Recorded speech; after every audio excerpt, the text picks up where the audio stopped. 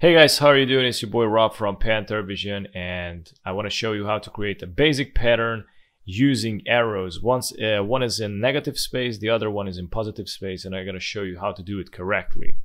But before we do that, if you're new on the channel, don't forget to subscribe and hit the notification bell so you get new updates.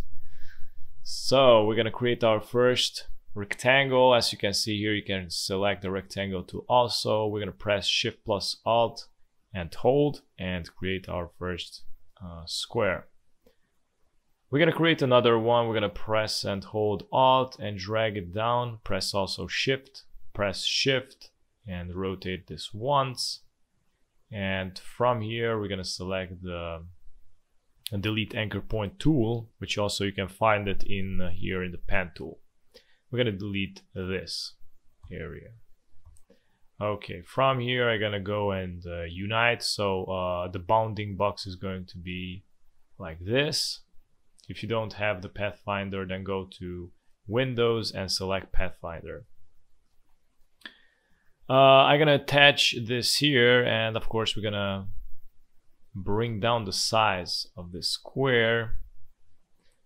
But how we need to do this, basically we need this square to fit halfway here, you know, like this is not half at the moment. You can see it's like less than half.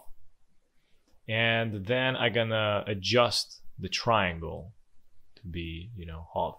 I'm gonna press Ctrl R and I'm gonna drag a ruler, or what is that, a grid here, so I know exactly where I need to drag it. So I can delete this one. I'm gonna press Shift plus Alt and hold it and scale it down. As you can see, it's going in pixels, like you know, like this.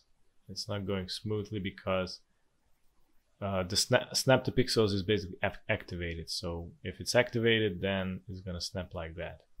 I'm gonna snap it here. I'm gonna press this to disappear. This is how it looks. And it makes the grid disappear or appear. Okay, I'm gonna group this. And now I'm gonna go to Object, Pattern, and Make. As you can see, this is it.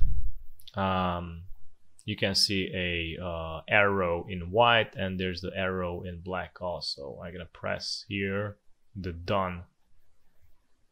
I'm gonna zoom out and create another square, and I'm gonna go here in the swatches.